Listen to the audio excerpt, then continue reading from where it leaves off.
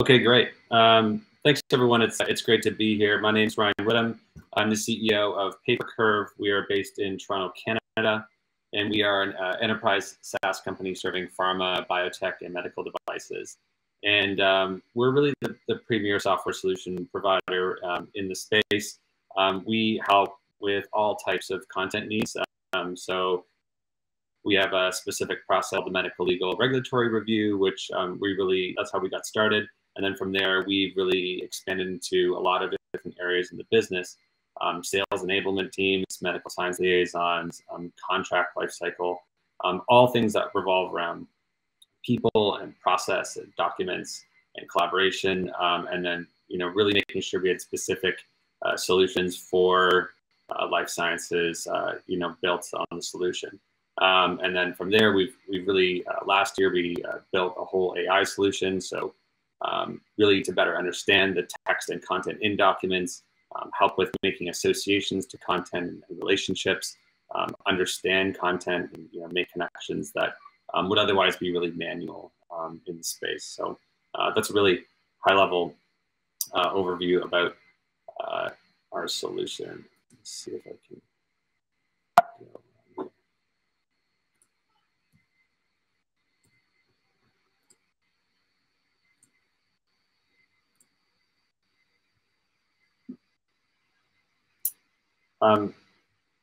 So, what we really wanted to do was, one thing that was really important about Papercurve and the solution that we have is we wanted to make sure that we had really good team adoption. A lot of solutions in the space, that we saw in our competitors, we heard a lot of sort of horror stories of people not using the software, very expensive solutions.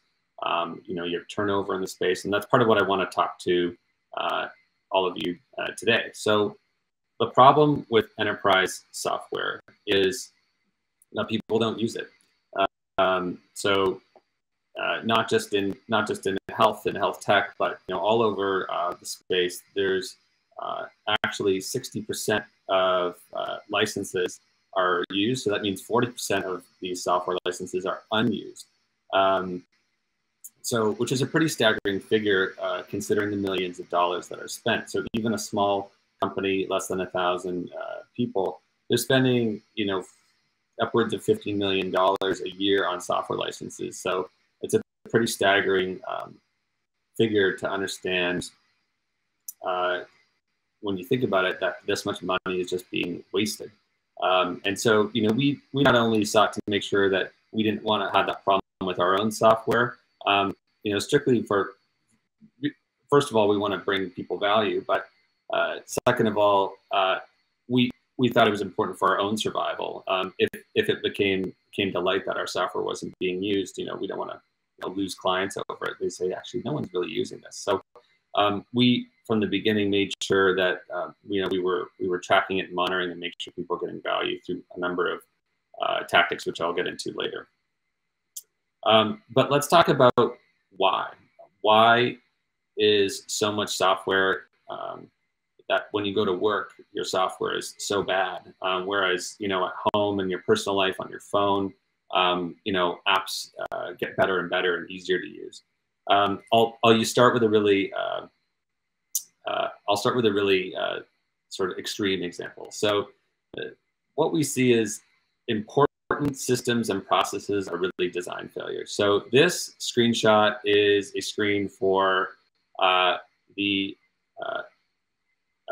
alerts that go to smartphones for the state of Hawaii. And this is what somebody's job was to, to manage this. And so obviously a lot of work, I'm sure, went into redundancy and backups and standard operating procedures, but nobody put a lot of work into the usability, given this screen. And so what happened was, you can see some of the messages are about landslides or Amber Alerts, things that you might be familiar with, but there was one that is for a missile strike, and a ballistic missile threat went out to millions of people on the entire island of Hawaii, causing a bit of panic. Some messages from mom came in saying, honey, take shelter. And, it was a big mistake. And so, immediately like, oh, what, this is a human failure, but it's not. It's really a software failure. You can't expect people to, to be successful if the two options they're given, just the only difference is drill. So you're one click away from sort of disaster. So obviously this is an extreme example, and obviously, I would hope commercial products don't have interfaces that are this bad, but it does sort of illustrate the point that we don't prioritize usability and experience and adoption when it comes to software, when it comes to work, the same way that we do in consumer apps. And it was a problem. Another way that I can kind of illustrate the point was, this is a survey from OpenText, and it was in our world of the software. They were saying, what's your most important feature? This is where I got the title for this talk. And right at the top was ease of use, user adoption. It wasn't search, it wasn't processes, it wasn't analytics, it was user adoption. So what that tells me is that people actually know there's a problem. The people that make these decisions, the business owners, they know that there's a huge problem with using these things. So then it gets into, like, is usability really a feature? I mean, we've got this list of features. What makes ease of use really a feature, and what does that really even mean? So let's look at, why does adoption fail in the first place? Number one is just poor usability. I've got some random screenshots here of enterprise software, and we just say, look, usability doesn't matter when you go to work, and that just can't be true. We've got all of these things that require training, and say, don't worry, we're just going to send you to this one-day training, or take all these webinars, or there's all this documentation. The way I would look at this and frame it is,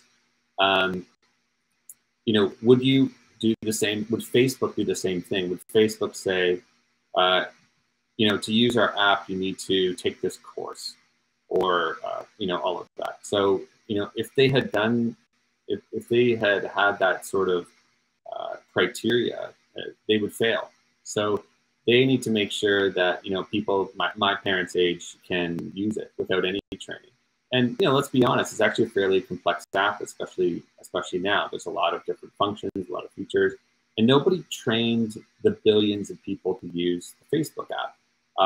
And so we can't make these excuses that, oh, well, for work it's different. You need to have all this training, and you need to take this course. So it's just not realistic. So I think that's one.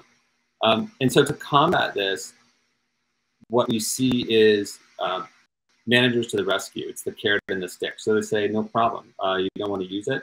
We're gonna mandate it, and everybody needs to use this software, and this is how you use it, and that's how we'll get our adoption up. And don't get me wrong, like, at times Papercurve has benefited from this. When it comes from the top, saying, look, Papercurve is the standard for this, and you're gonna have to use it. Obviously, we see our adoption go pretty high, but you can't rely on that, especially as a business, and to the other people on this call with businesses. If you rely on that, it takes a long time to get that level of traction and to get that buy-in from stakeholders. So relying on managers to force it down, it's not really a good strategy for success. The other thing that we see is, why does it fail, is login fatigue. So a survey, a recent survey from a company called Zillow, that the average, on average, there's 217 SaaS applications in a 1,000 person company or less. So really, it just tells us that the number of applications has exploded.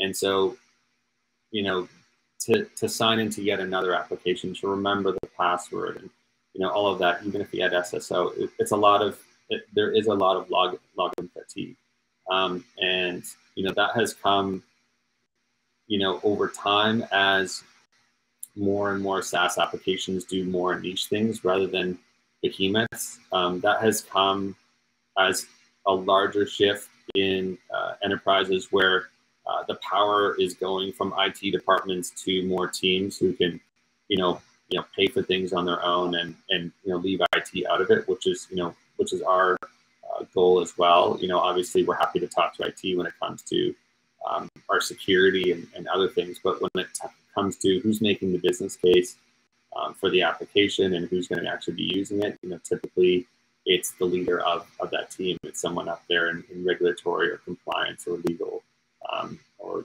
possibly operations. It's not IT people making those decisions. So that has led to so many more applications being in these companies. Really a staggering number. So why does adoption fail? It's too many logins. Turnover. So they're not just recently, not just in the pandemic world, but even before that, turnover was really increasing. We're seeing it getting even worse. From our own data, we can see that 25% of employees turn over in the last year, which when we say to our clients, you realize that we can give them stats because we can see it in the user deactivations. You realize how many of your employees have turned over last year. It's a pretty high number. They say, no, it's not that high. Then we can give them the data, and they're blown away. And so when you have that kind of turnover, it means that if you went to this huge lift to get someone trained up in using it and seeing the value and understanding maybe the more nuanced parts of your app, if you suddenly lose that employee, you have to start at zero.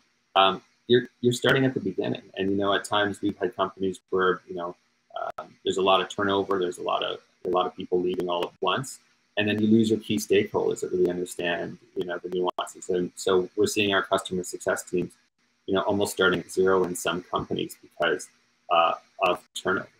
And so if you don't have an application that's easy to get into, to understand the value, to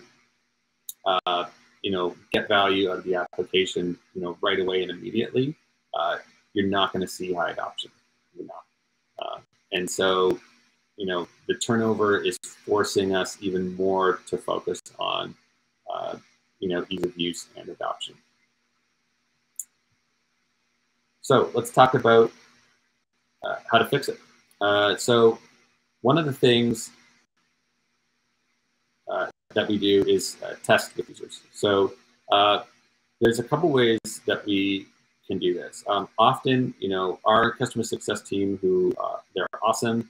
They really built deep and strong relationships with our clients, particularly key stakeholders, people that use the application a lot. If we are working on something new, we'll make sure we get out early and walk them through it, get them to test it, get their feedback. Is it clear? Do they understand the value? It's really important that we get out to them early. The other way you can approach it, especially if you don't have a lot of clients, is you can test with strangers. So you can pay people. When we started the company, I would go on LinkedIn and just find the people that are the right role for our application, and I would say, I'll give you $50, $100, or whatever, for half an hour of your time, and get them hands-on with the prototype, get them clicking through the flow. So we would do this with Zoom. It's pretty low tech. We'd record it so that we had it, and it's amazing what you would uncover. When you got that feedback from users, you'd really understand where the weak points in your application were. Often, it wasn't that your designer wasn't awesome. It was often wording. Maybe wording is unclear. It could be the title. It could be helper text. It could be they get stuck. So to really make sure that your interface is clear, that the user flow is straightforward, and that the value is obvious, from the beginning. And if it's not, they're going to tell you. So there's a couple practical ways you can do this. So like I said, if you have friendly people that you can call up and get their time. If you have to pay them, do that. But if you don't, there's platforms out there that will play sort of matchmaker for you. I use Playbook UX, which you can basically they have a huge pool of tens of thousands or possibly hundreds of thousands of users who are willing to get paid a small amount of money for their time, and they will help recruit users, and they can walk through a series of steps of tasks they need to complete, and then they'll sort of speak out loud as they do that work. So you'll say, okay, that was easy, or that wasn't totally obvious. You can see where people get lost. Also, usertesting.com. Those usertesting.com, I've used at larger organizations. It's fairly expensive, but good if you have a bigger operation. So testing with users. This is something that you can do with features that are brand new and yet to come out. Or if you feel like there are failures in your current application, you can always just take your current app and see how people go through the process and see where the weak points are. So test with users. Sip of water.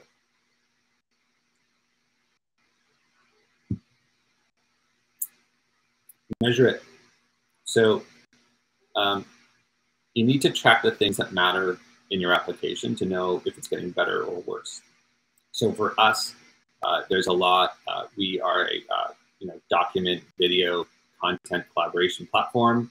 So the types of things that we track are things like uploads, things like comments. It's where our customers are getting value out of the platform, and we need to make sure that those things are trending up or trending down. Otherwise, we know we have a problem. We use a number of tools. We use this BI tools that connect directly to our databases. We use Mixpanel is a great analytics platform. There are others, so I'm not here to plug one or the other, but that's what works for us. So that's one thing to measure. So you're really measuring user interactions, things they do, to see what's working and what's not. And then the great thing about that is you've got a baseline, and then if you make a change to the application, that change could be to the application or promoting it or doing other things to see if you can move the needle. You see if that metric goes up, which is really, really critical. The other thing you can measure is we use Net Promoter Score. So it's a survey that goes out to users, a very simple survey. On a scale of 1 to 10, would you recommend Papercurve to a friend? We have it pop up in app. We try it on email. And not only do you get that score, but where we actually really see the greatest value is some of the comments that we get about how certain things are maybe we could improve. So it's good to get that numerical score to see is that number trending up or down or flat. But there's a gold mine of qualitative data in that measurement. Talk to customers. So like I said before, customer success is a critical part of our company at Papercurve, and they set up recurring meetings with, call them power users. Some people don't like that term. I've grown to accept it, but it's the people that really use your application a lot. And those monthly meetings, we really learn a lot around what's working and what's not. And so on the right of the slide, this is a Kanban board in Jira. That's our customer success board. And each one of these tickets are feedback from clients. So if they say, I'm having a problem with this, or it'd be really great if I could have bold and italic in my comments, that gets tracked and it gets discussed on a bi-weekly meeting, so we don't lose track of it. So it's great to talk to customers, but if you don't have a process to capture it and manage it, you might as well not bother. So this is another critical part to making sure that your experience is always getting better. This helps us with our prioritization. Often we get focused on the big features where sometimes there's feedback around something smaller or nuance that we could slip in. We always want to make sure we get done. So logging that feedback in a visible place for the team. and making sure there's a ritual to cover it and to discuss it and make sure those improvements are getting action is critical. Now, one thing I'll say is we don't action every comment or feedback from clients. If something seems maybe at odds with other feedback or we're unsure, we do have a monitor column where we make sure it's captured, but we say we're not going to go ahead and just fix that. We're not going to fix everything that a client may say, but we might either get more information or see if other people have similar feedback over time. So, one word of caution is, don't let every little piece of feedback drive your roadmap on your application. Use it yourself. Probably heard the term "eat your own dog food," and yeah, we actually for a long time we weren't really using it internally. We were using other applications. Then we realized, like, what if we aren't using it ourselves? How can we expect our clients to use it and love it and not do do some of these tasks in other applications? So as soon as we started using it ourselves, we really got to understand maybe some of the feedback a lot better. If people talked about a pain point in the application, we actually felt it. Or if something is raised, you could say, oh, you know what, I've had a similar concern with that as well. So using it yourself, eating your own dog food, you really better understand the strengths and weaknesses of your own application. The details matter. So as applications grow, it gets easy to ignore edge cases or even some of the more delightful parts of the application. And I think when we first started, we were in a big hurry. But things like loading states, things like small animations, some of the nuances that make things better, they do matter, and they do add to an overall feeling that your application is a great one, and that Papercurve is great to use. It's everything from small interactions, hover states. Every little bit counts. The photo I have on the screen here is of the SpaceX Dragon, Crew Dragon capsule. And I was watching the first crew mission, and I noticed that on all these touchscreens, these astronauts were touching it, and there were these beautiful animations from things moving from side to side. They had little 3D models that turned. All of the software that was built for these astronauts, it was beautifully done. And what struck me is, this was obviously the first mission. This was 2 astronauts. This interface was made for 2 people, and the care that went into making software for 2 people, especially things that weren't just functional. They were also, aesthetic and made it sort of a pleasure to use. A lot of care went into it, and then even since then, there have only, by my count, been 24 astronauts that have used this interface in space. And so, especially if you're starting out, making sure, if only a few users are using that feature, or only a few users are actually on your platform, making sure those details are well thought out. So that means, loading states, empty states, error states, not just the straight through, happy path, making sure that it's really well thought out and well conceived. Here's another shot of it, so you can just see, the beautiful interface that these astronauts get to use up in space. I saw a comparison to the shuttle. It was just all switches. That's it. So final thoughts.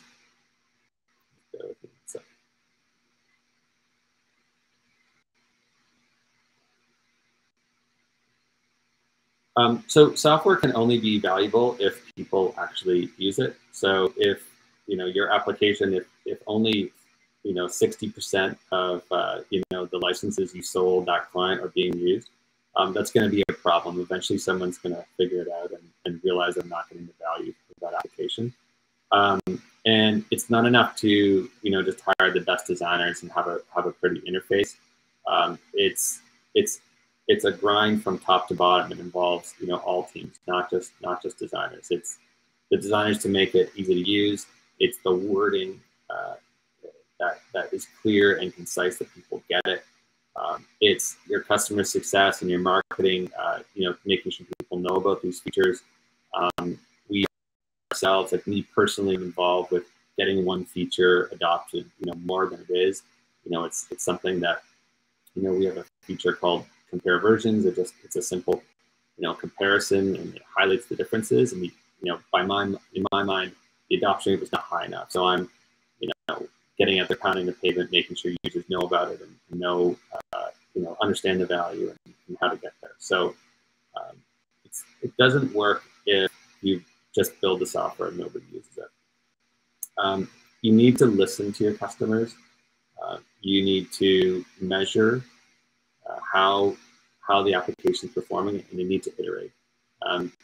Typically, you don't get everything right the first time, and so that feature, that part of your application is only going to get better, once you've iterated and taken the data you've heard from customers, you've seen the data, and you've made changes to iterate it better.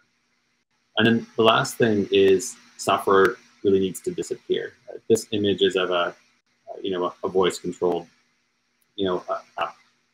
appliance where, hey Siri, hey Google, that's the ultimate in software disappears. It's not an interface. It's easy to use.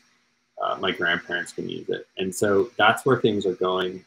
It's not just voice control, but in applications that, on smartphones and other things. If you just don't think about the software, just think about what you're trying to do and the goal and the task that you're doing, that's how you're going to lead to bringing value to customers and making sure that they want to use the application every day. That's it.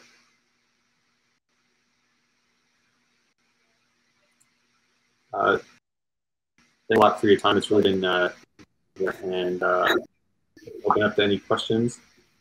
Hey, Debbie. Thank you for that, Ryan. That was awesome. I definitely have a fair share of questions, but we'll see if the audience does have any first. So you're in Toronto right now? Is that where y'all are based out of? Yeah, we're in Toronto, Canada. Yes. Yeah, I will say we are a bit spread out across Canada. We have people in different provinces as well, but most of us are in Toronto. Yes. That's amazing. So for me, while we wait for some questions to come in, as far as software and stuff, the usability is a key factor for me. When I look into software, even though I help run an accelerator here in Dallas. So it's a two-part question.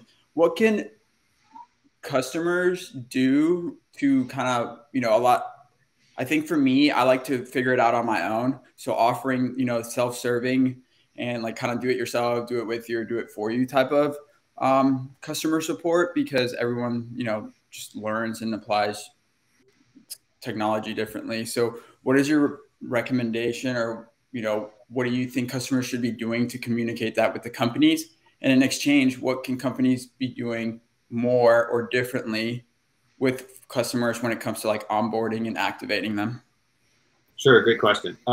So definitely when we get a new customer, we see someone's joined, our customer success will reach out and say, hey, we saw you just joined, or especially with a new customer overall, like, we do, free unlimited training. That's part of our core values. We don't, charge extra for that because we want people to get the value, right?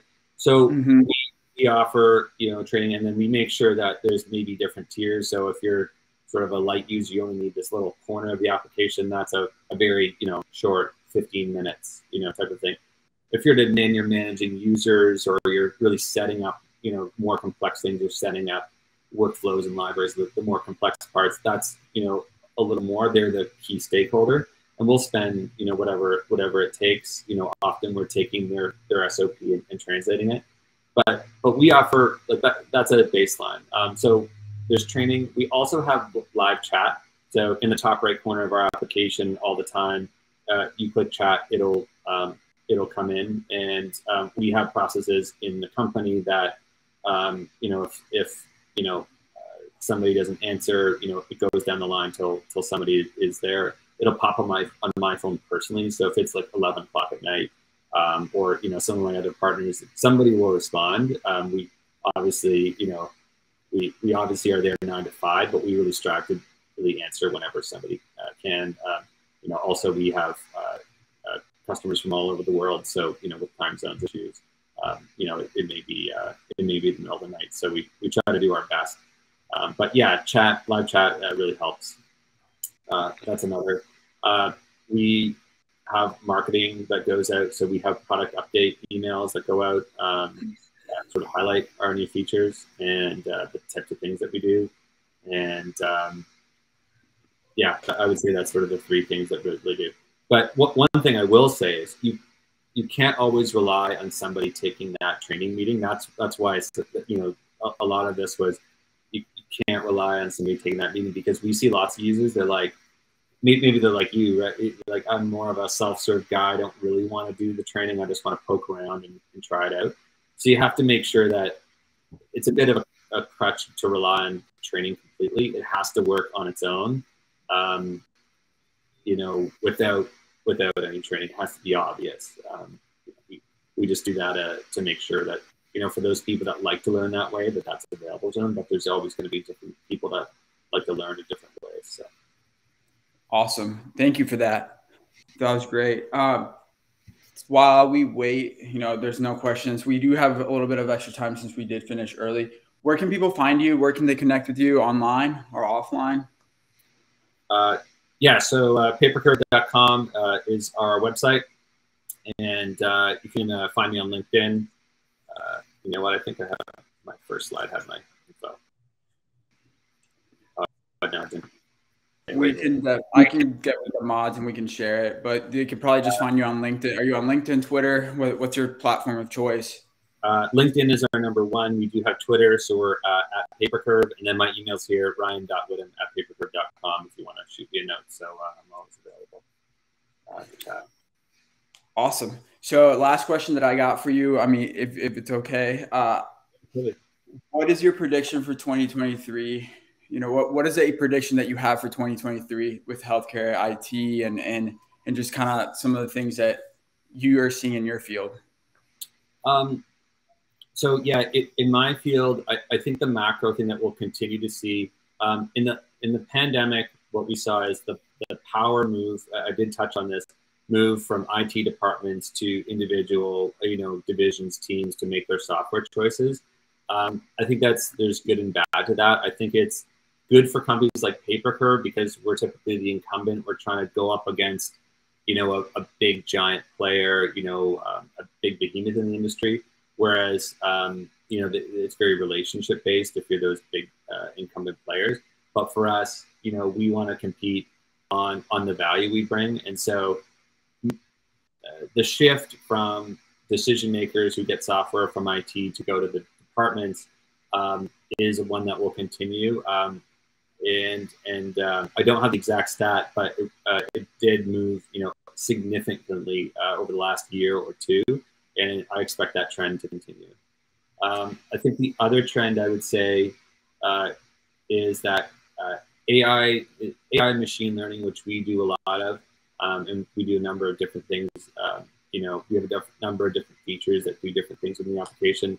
We'll move from sort of like theoretical or buzzwords to actually being used, as a default more and more, and not sort of a gold star feature that's sort of nice to have, or a bit of a buzzword. You're really starting to see the practical application come down.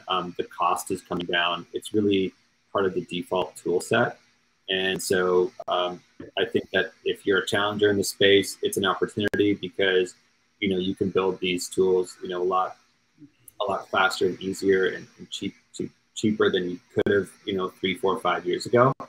And so, yeah, I think it being part of the default, part of your application will be critical. I think what comes along with that is that your interface is different. At the end, I talked about, the voice control. speakers that we all have in our homes. But this is that type of an interface. It changes your user interface on a desktop application or a phone application.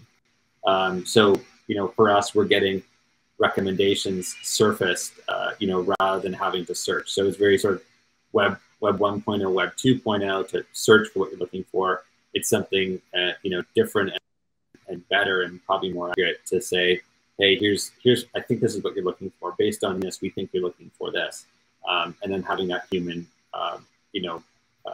confirm that selection is correct. So whether it's recommendations or it's translation, whether it's classifying things into different groups, all of these types of machine learning and AI will become really the default and really challenge the incumbents to innovate or die. Yeah, no, I think it's really interesting. A lot of people have talked, yesterday's about AI and how it's being used in their companies. And I think it's really interesting because a lot of people are looking, people that are not utilizing AI right now, or maybe don't even have to, don't realize that AI is not really there to replace your job. It's just to make you smarter, more efficient, right? Eliminate more of that human error in order for you to, either save time, money. So I think it's really interesting what AI is doing. And, especially in healthcare, which is that could be the difference between, and this is extreme, but like life and death, like in making decisions at a more rapid pace and accelerated. Now you don't need to take in all this data and put it in a warehouse and find it. You can find ways to expedite that process. So that's just I have very little knowledge in AI, but from what I know, it's really there to make you more efficient. AI doesn't have emotion, so it can't correlate like a human being yet, at least, so maybe those decisions should be left for humans, but at least it can recommend, like you said, and advise you on the best routes that you can take. Well, you make a good point about particularly in health, right? There's a real reluctance to say, let the machines take over. So, and that could be anything. It could be, are you really going to trust AI to identify cancer in an imaging, or in my world we've got a lot of compliance people. Are you really going to trust the AI to make the decision? And it's like, well no, I don't think that's not where we are yet. Right now it's AI assisted, so it's not AI making the decision. So what we're going to still continue to see, I think, for quite a while is AI assisted, saying, I probably found the right thing. You can have a human confirm, or also making sure that a human doesn't miss it. And so, it is a huge difference to folks in their jobs in all the different areas of health. But that reluctance to have AI make the decision, I think, will continue for quite some time. Yeah, I agree. Yesterday, one of the speakers, Dr. Michelle, she has, I think it's IVF is what they're working on, but they're using AI, and the AI is helping with the imaging to detect. I thought it was extremely fascinating to detect, the good embryos faster, right? And be able to kind of, match up the good ones so people don't have to go through the process of failure, when trying to get pregnant. So I thought that was really cool. And obviously healthcare is not something that's going away anytime soon. And it's probably one of the biggest, I think, industries that's lacking a little bit on innovation. A lot of opportunity, not only just in IT, but in other, sectors within eye care. So thank you so much for joining us. I really appreciate your time. Any last parting words before we let you go?